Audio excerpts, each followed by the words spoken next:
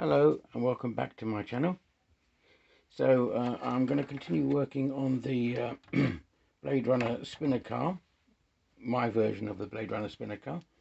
What I've done just before is I have put the interior back inside the car and made sure that it's fitting properly.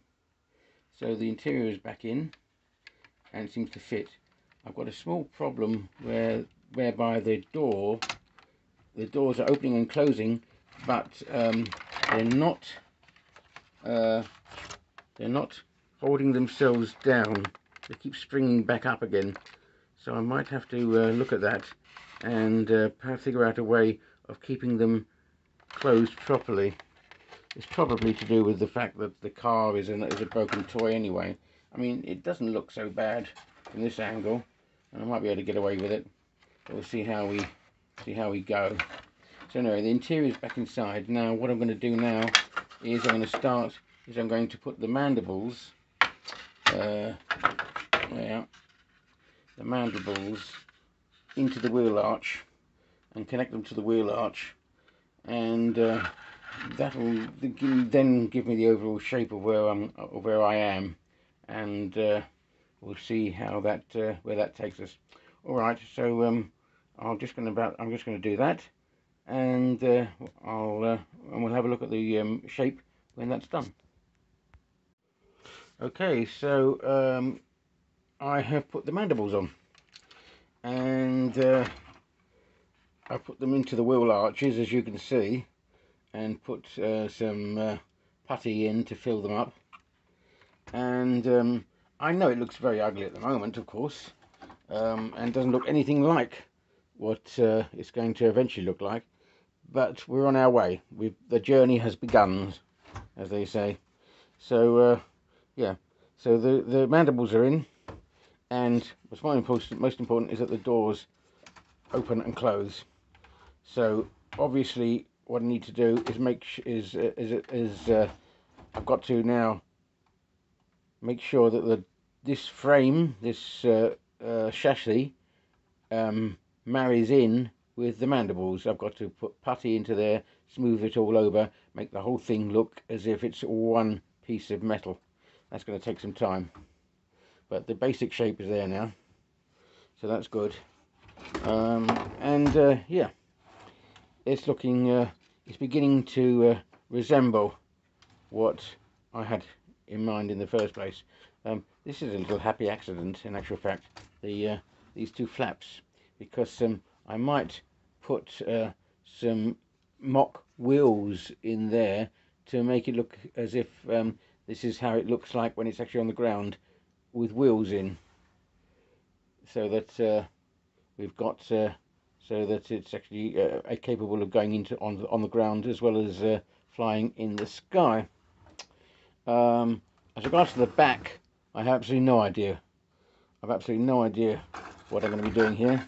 What I'm going to be doing with that wheel arch, whether it's going to be blocked off completely or what. I have no idea yet. I'm going to let that cogitate in my mind, and we'll come back to that. But yes, we're off and running. So the door's open. I can actually fit the little man inside the vehicle. In fact, I'll show you that right now. There he is inside the vehicle, and he fits quite nicely, and I can close the door down and one can see him inside. I know the door still doesn't close precisely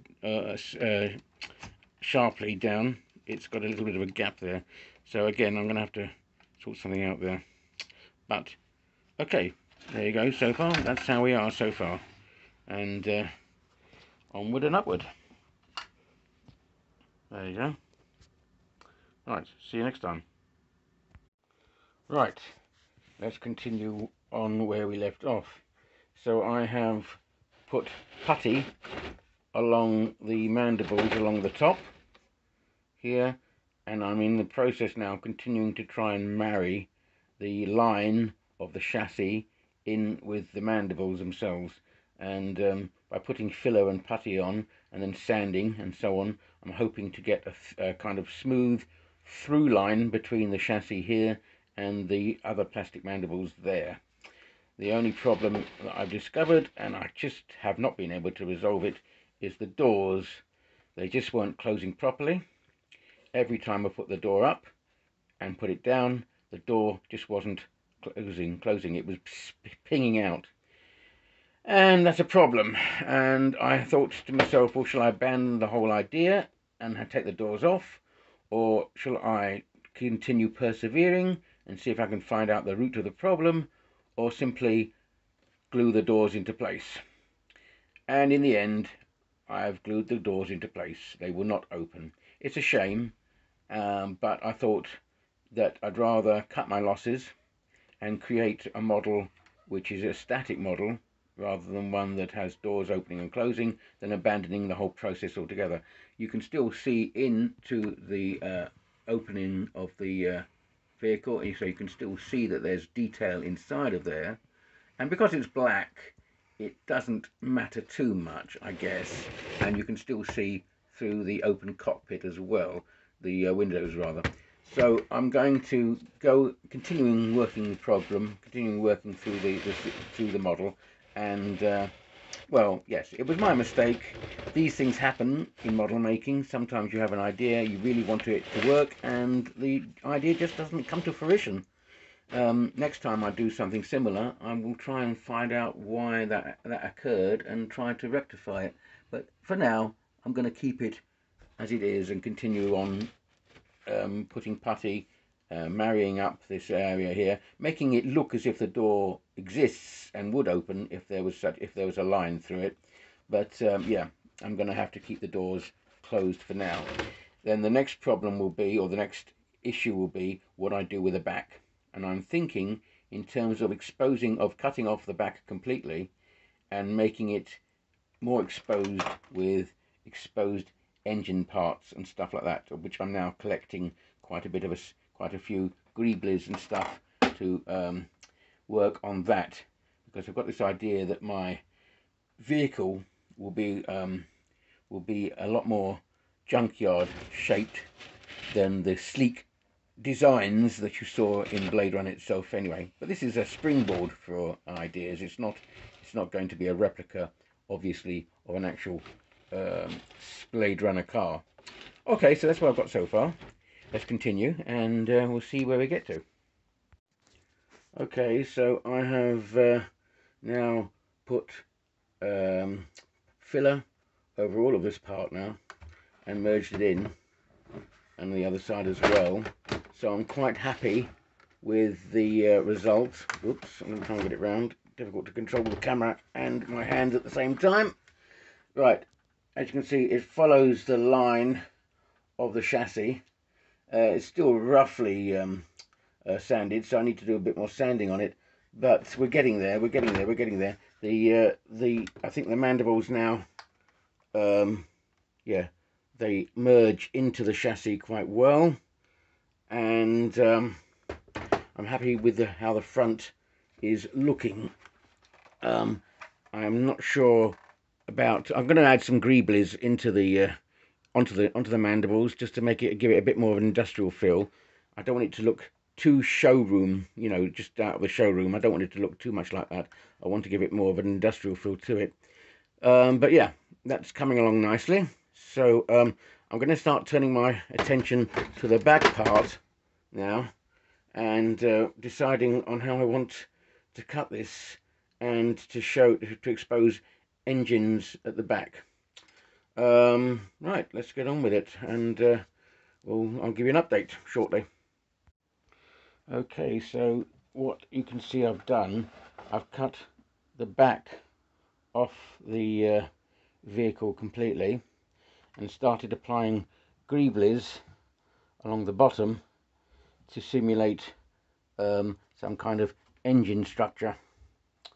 Just to show you what these are. That is from a Nerf gun. I think it's a telescopic sight. That's from a Star Wars toy, broken Star Wars toy.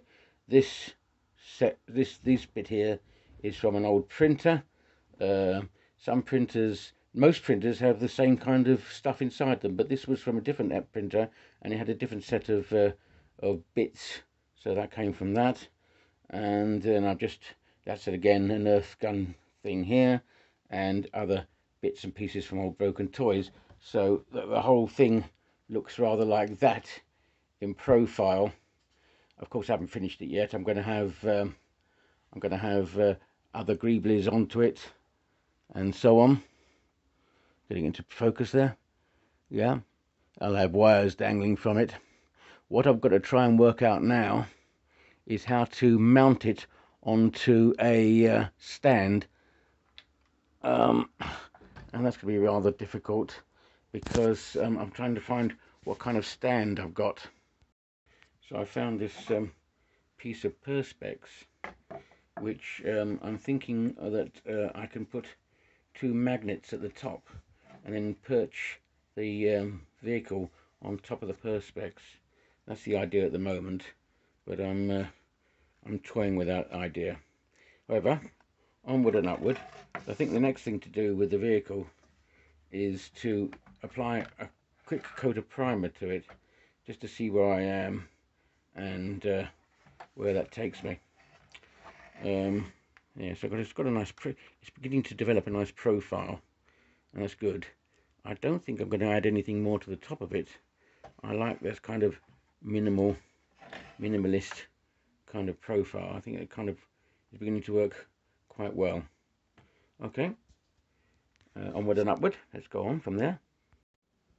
Okay, so I've cut the acrylic, and I've put a magnetic clamp at the top.